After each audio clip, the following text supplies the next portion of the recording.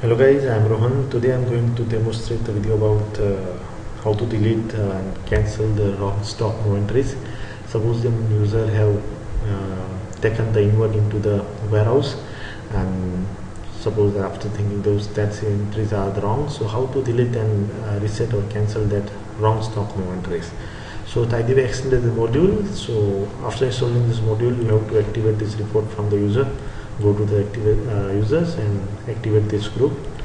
Okay, delete wrong stock move entries.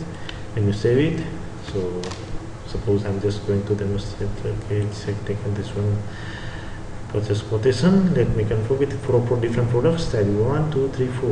Within after all are the 10 quantities, and when you confirm and then receiving the order. Suppose you have received only the 3 of for the quantity, but by default you forgotten and you inverted all these 4 entries, but you there are only 3 products has been received. So how to delete or cancel that particular single entry?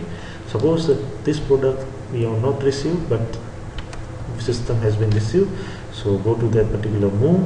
Okay, I'm just going to the stock move and take on the reference. Okay, this one is the reference. Okay, so there are two different entries, but this product has not been received, but we have already taken an inward, so we just want to delete that particular entry. So there is an option. You can select the multiple moves at the single process, but you can see the option when there are two. You can delete that particular move or you can cancel that particular move.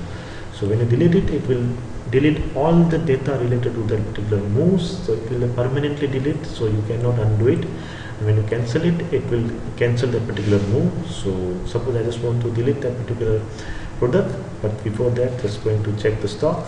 Okay, purchase product, and suppose the product is TidyWay. Okay, this one stock has 10.